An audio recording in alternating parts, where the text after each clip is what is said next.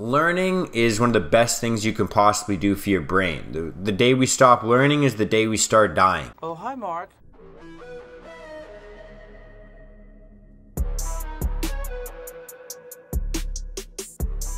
Hey, Mark. Hey, Mark. Hey, Mark. Hey, Mark. Hey, Mark. Hey, Mark. Hey, Mark. Hey, what's up? What is going on? Welcome to another episode of Hey Mark, the podcast where I, Mark, get to have open and authentic conversations about things like mental health and self-development and just navigating through this tough world. I started this podcast because I wanted to kind of be a voice for the people that are out there suffering in silence, the people that kind of don't know who to talk to about what they're going through, how to start talking about it, or really just kind of put the words to what they're feeling. So that's why I started this podcast, and I hope that gets achieved. So if you guys have any questions, comments, concerns, please do not hesitate to reach out to me. I throw my social media in every single one of the descriptions, show notes, etc. But if you're watching the YouTube version of this, it will be at the bottom of the screen here at Mark D. Henriksen. And if you listen to the podcast version of this, it'll be in the show notes, like I said. So if you have any questions, comments, concerns, feel free to reach out to me. I love answering questions that I get online on this podcast and also in the DMs on Instagram. That's where it all goes down, in the DMs. So let's jump into what it is I actually wanted to talk about today. And this is going to be a pretty short episode. Like I said with the last one, I was actually going to script this one so that I wasn't all over the place and scatterbrained, but I didn't. So let's just jump right into it. I'm going to try and navigate my way around this idea, and you're going to try and navigate your way around listening to what I'm trying to say. So let me jump into what it is I actually wanted to talk about today, which is, when you reach a point in your life where you just kind of feel like everything's mundane, everything is kind of boring, everything's kind of rhythmic, or you're stuck in the same old routine. One of those points in your life where you feel like you've just been doing the same old stuff all the time, and you start to think, why the fuck am I doing this?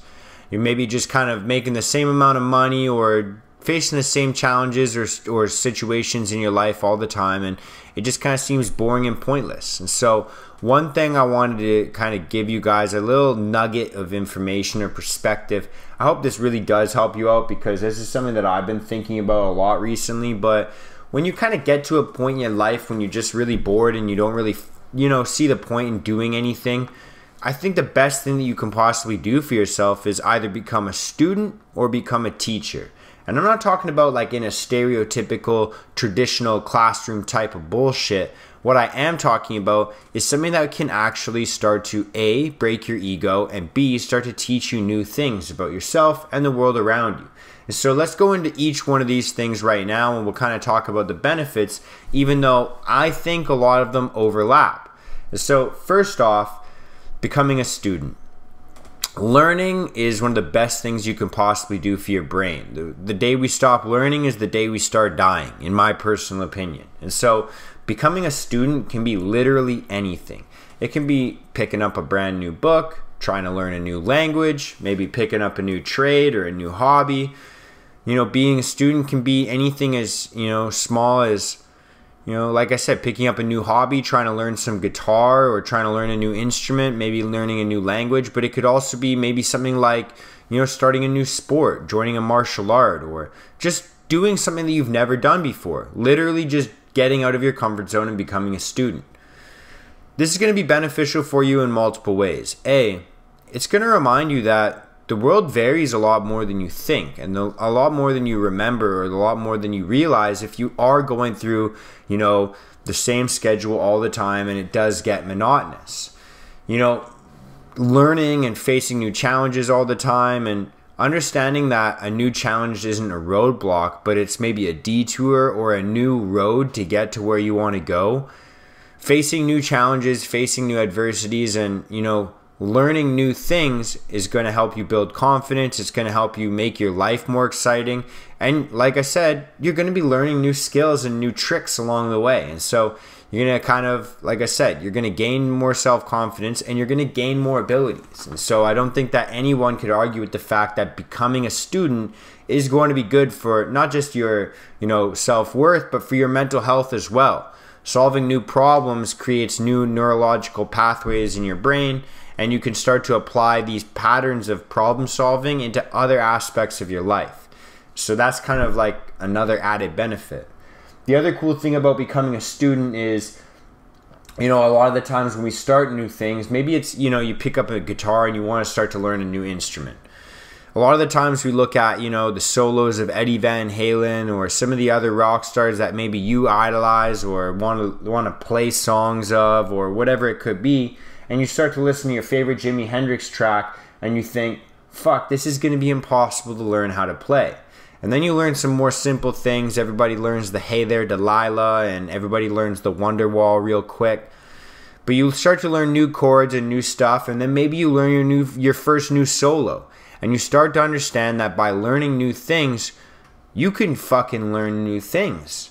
And it seems so simple and it seems kind of like a joke when I say it out loud, but what I am trying to say is this teaches us that the things that we thought were impossible before are actually achievable if we take a crack at them, one day at a time, one step at a time, and maybe in the essence of guitar, one chord at a time, right? So the idea that I'm trying to get across is the more you learn, the more you understand it's possible to learn and to continue to grow no matter how old you are or what your beginning fucking state was, where you started or where you were fucking born or what you look like or what labels people put on you. The more of a student that you are and the more things that you start to achieve and start to learn, the more it teaches you subconsciously that you can continue to grow and continue to learn. Now, the flip side to all of this is becoming a teacher. Maybe you're a little bit later in your years, and I'm not trying to talk about age. I'm trying to talk about experience in doing something. Perhaps you've been, playing guitar your entire life, and you're looking for something to change it up. You want to just kind of, break out of your normal schedule, your 9 to 5, whatever the fuck you do. But you are an expert at something already. I still recommend maybe being a student just because it is a lot more humbling. But I also recommend if you do, have a skill that you're extremely proficient in or a talent that you have that you could try and teach to other people, I recommend becoming a teacher as well. This can kind of help you out and be beneficial in multiple ways. First of all, if you've ever tried to be a coach or a leader or a teacher or a mentor or trying to teach somebody how to do something, it can be very frustrating and it can start to maybe show you some of the gaps or the holes in your own game.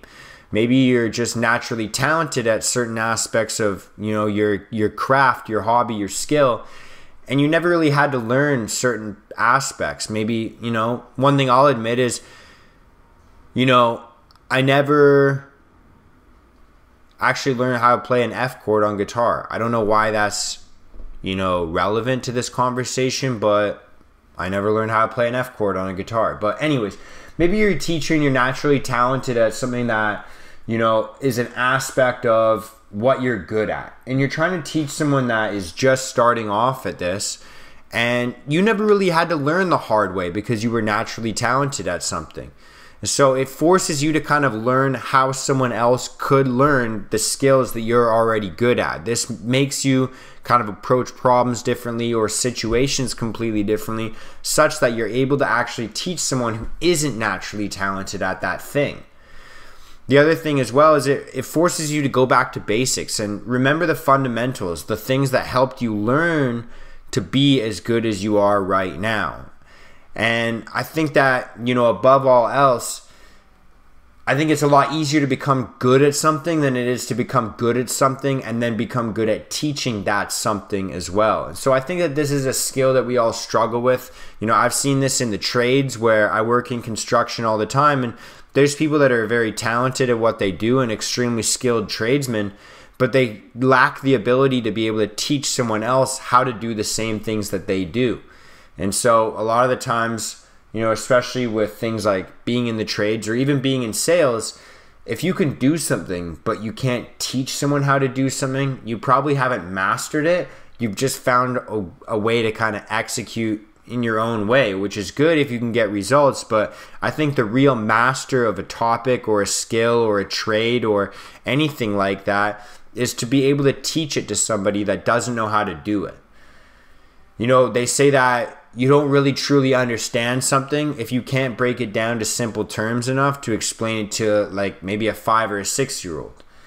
And so, like I said, if you're wanting to master something, if you're wanting to just change something up in your life, or if you want to just have a little bit more excitement in your life, I do recommend either becoming a student or a teacher, or both, if you can figure that out. So I hope this kind of entertained you. I hope this gave you a new perspective. At the very least, I hope that this kind of, I guess, gave you some new ideas with what to do with your life.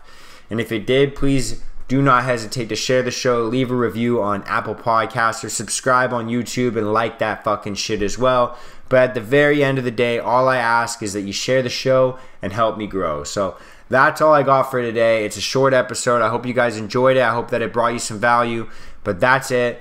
Thank you so much for the love and the support. Go out and have a good day, a good week, a good month, and a good year for the rest of 2021. I'm signing out. Much love and peace out, motherfuckers. Let's go, baby.